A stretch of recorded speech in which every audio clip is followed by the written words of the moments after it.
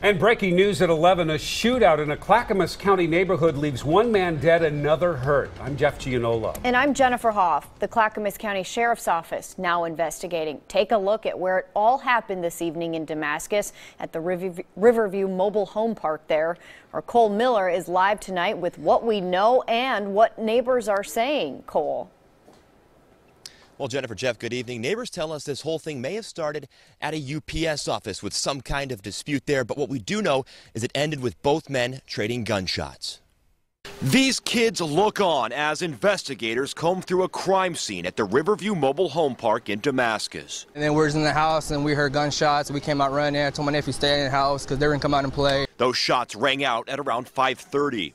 And it's sad that it had to come to our neighborhood right here. The Clackamas County Sheriff's Office says two men began firing at each other. Why, though, they're still trying to piece together.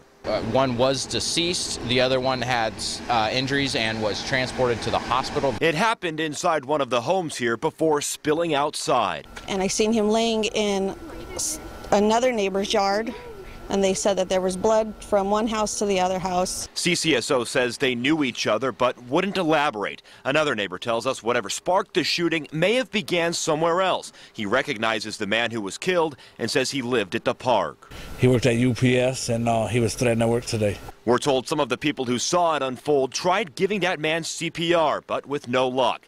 Those living here are having a tough time with it all. It's a good place to live, but it's scary today. It's tragic, man. You know what I'm saying? Stuff like this should never come to the end where somebody got to take somebody else's life. You know, life's too short for all that.